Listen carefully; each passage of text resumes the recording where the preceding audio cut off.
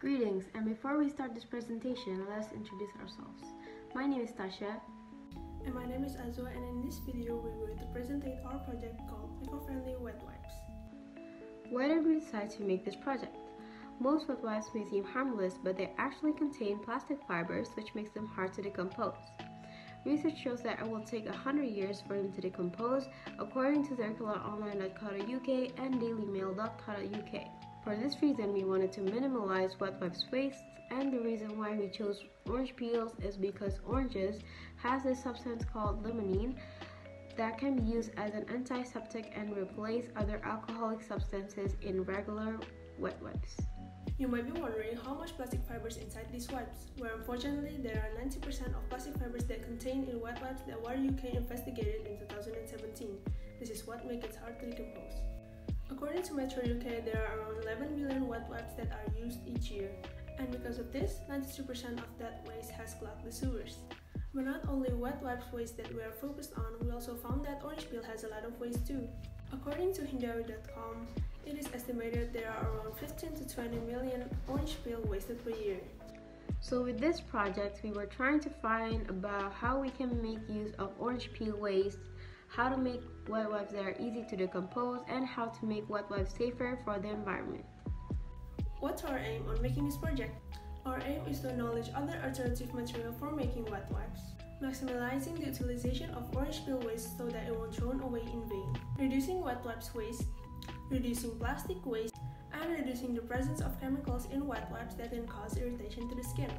Tools that we need are oven to dry the orange peels, beakers, gloves, recyclable packaging material, vacuum distillation to extract the essential oils from the orange peel, separate funnel, filter, and sealer.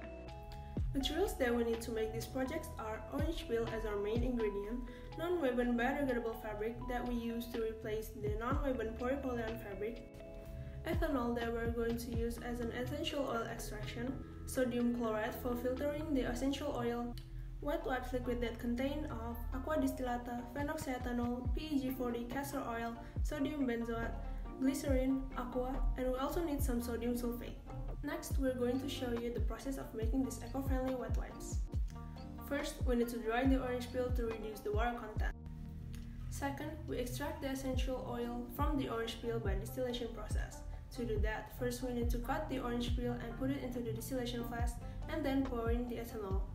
This distillation process took about 5 hours. Third, separate the oil with separating funnel with the help of sodium chloride. Fourth, in order to purify the oil, we need to add sodium sulfate and filtering it with filter paper. Fifth, mix the essential oil with aqua distillata, phenoxyethanol, PEG40, hydrogenated castor oil, sodium benzoate, and glycerin. Sixth is we measure the tissue to 14 times 10 centimeters and fold it. Seventh, adding the wet wipes liquid to the fabric that has been folded. Last step is to put the product to the packaging and seal it with a presser, and it is now ready to use.